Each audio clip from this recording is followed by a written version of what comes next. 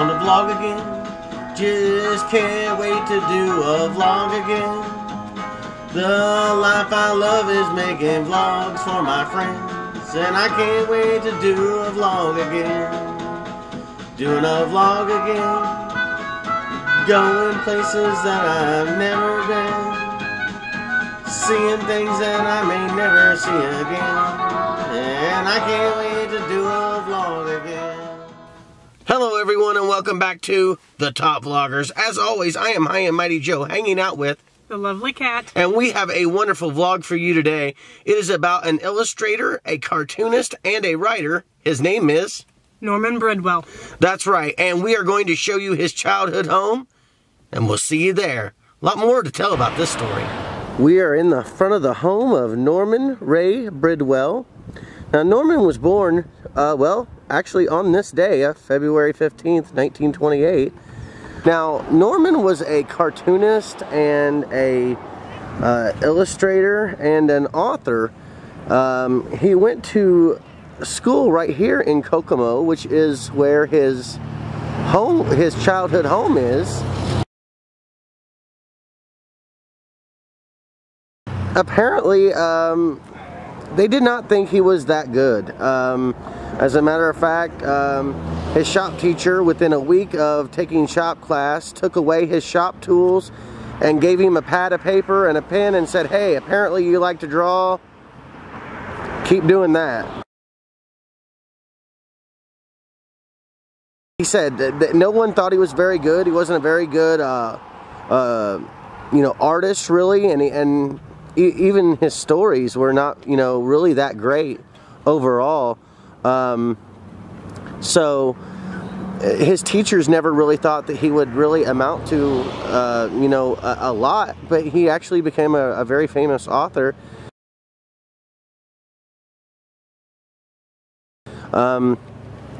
He was the gentleman who created the story of Clifford the Big Red Dog. Now, in 1945, he graduated from Kokomo High School, and he went on to attend the John Herron School of Art in Indianapolis and Cooper Union in New York. In 1962, Bridwell was married to his wife, Norma Howard,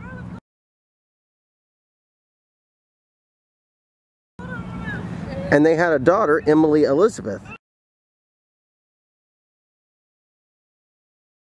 as well as a son named Timothy.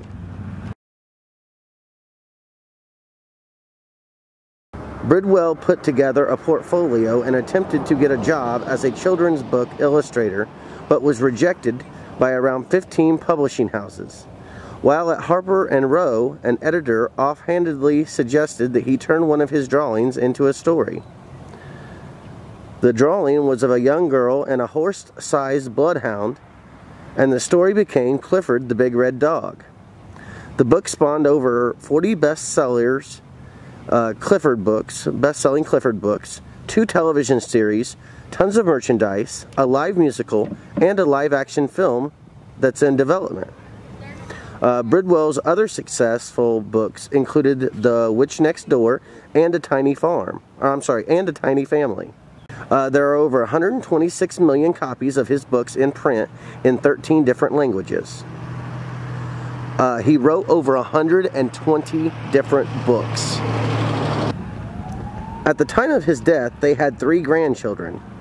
The Bridwells resided in Edgartown on Martha's Vineyard from 1969 until his death. Norman Bridwell died of a heart failure at the age of 86 on December 12th of 2014. His funeral was held at the Federated Church on South Summer Street in Edgartown, and his ashes was given to his son Timothy.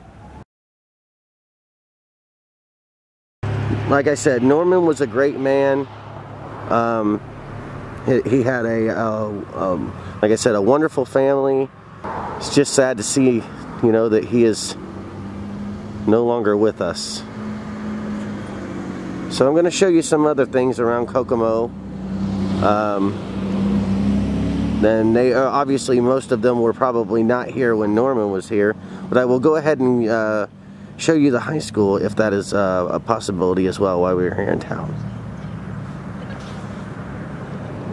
Now these are the people who live in the house, and they wanted to shout out their Instagram, so go ahead. My Instagram is young_love_x2. Go follow me. And mine is XO Little Baby XO, but there's 2 L's in little. So there you go, check out their Instagram, follow them. Now, the story of Clifford the Big Red Dog is actually pretty interesting. When he wrote the story, he wrote it with the title character being that of Emily Elizabeth, a little girl who, well, had a 25-foot dog, and who the dog was actually the runt of the litter. And it was just such an interesting story because he named the dog, he named the girl Emily Elizabeth, which is actually the name of his daughter. And of course, from what I've been told, I don't believe that he had his son at the time. He only had the daughter, which is why the title character, I believe, is called Emily Elizabeth. But it's just such a great story, and so I wanted to add that to, you know, in here, and I hope you guys enjoyed it. Now this is the school, the high school where Norman Bridwell went to school, and this is where, like I said earlier, that, you know, they just didn't think that he was a very good student, and you know, like I said, his shop teacher took away his shop tools and gave him a pen and paper and told him, hey, you like drawing, you know, go ahead and do that, because obviously you're not very good at the shop, you know. So like I said, I just wanted to go ahead and show you guys this. If you guys remember a previous vlog, if you go back and watch my Terror Squad vlog, this is actually the school that they filmed Terror Squad in as well. So just a little bit of information for you. Now this would have been the neighborhood of Norman when he was a kid. This would have been the neighborhood and the area that he grew up in.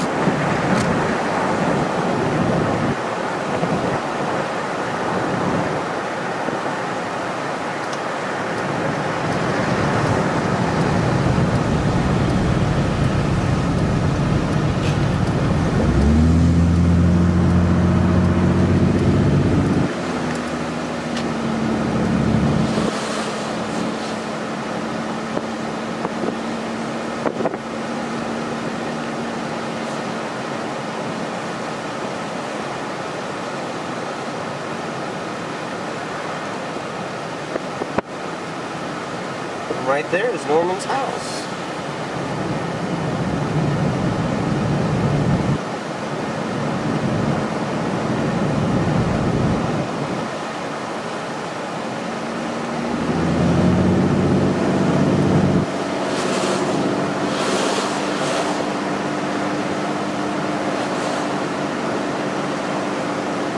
Well, that's going to do it for us here today. I hope you enjoyed this. This story really means a lot to me. Clifford was one of my favorite books growing up, and this is really all the state of Indiana has ever done for him, is to give him this sign right here. So, like I said, I do appreciate you guys checking in on this vlog, and don't forget to join us on Patreon at patreon.com/thetopvlogers. You can also join us on Facebook and Instagram and Twitter at thetopvlogers. And it's extremely cold out here, so until next time, Top Vloggers.